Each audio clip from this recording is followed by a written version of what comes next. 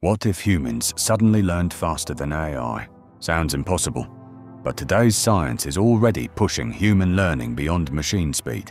DARPA has shown soldiers can learn 40% faster using electrical neuro-stimulation.